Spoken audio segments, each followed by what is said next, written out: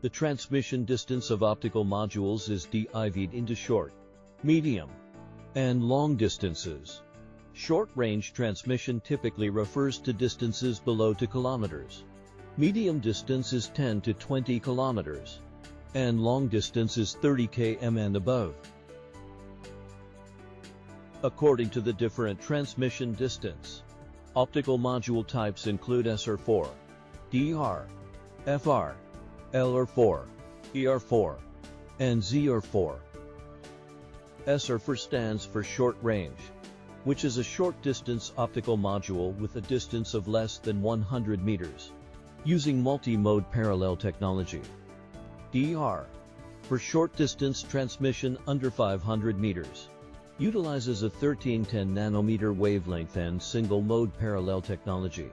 FR, for short-range CWDM for optical transceiver, is an alternative product of LR in the range of 500 meters to 2 kilometers, using wavelength division multiplexing technology.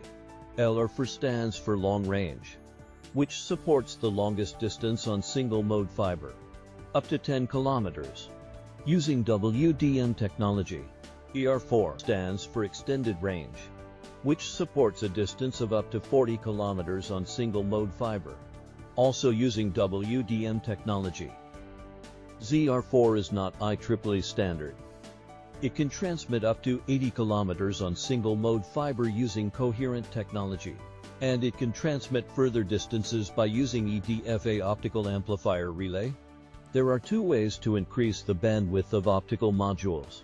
The first is to increase the bit rate of each channel, such as directly increasing the baud rate or keeping the baud rate unchanged, using complex modulation and demodulation techniques like PAM4. The second method involves adding more channels, achieved by increasing the number of parallel fiber or utilizing CWDM and DWDM.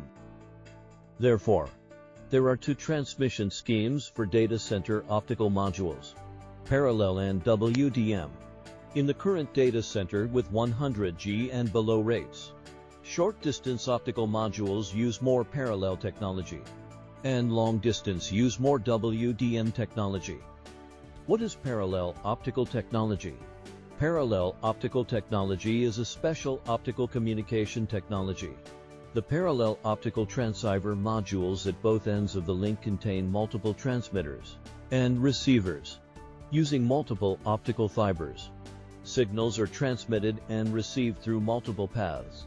For example, at end A, for transmitters transmit over for optical fibers, each at a rate of 50 Gbps, simultaneously in parallel to the receiving end at the B end, achieving a total transmission rate of 200 Gbps. What is WDM optical technology? Wavelength division multiplexing WDM optical technology is commonly used in long-distance transmission for optical modules. WDM allows a single optical fiber to transmit multiple wavelength signals, significantly increasing fiber transmission capacity. It has been widely used in medium and long-distance transmission of optical communication and interconnection of data centers. Currently, there are two main technologies for implementing WDM in optical modules: thin film filter TFF based on spatial optics, RAID waveguide grating AWG based on integrated planar optical waveguides, edge diffraction grating EDG, cascaded MZI array, etc. The early CWDM for component used Z-block technology based on thin film filter TFF, which used free space optical design combined with Colli Modo R, and used for CWDM wavelength filters to combine and split waves by micro-optics. To simplify the packaging process, reduce the size and cost, the industry developed the CWDM for AWG chip based on integrated optical technology. AWG and Z-block are optical components widely used in high-speed optical modules.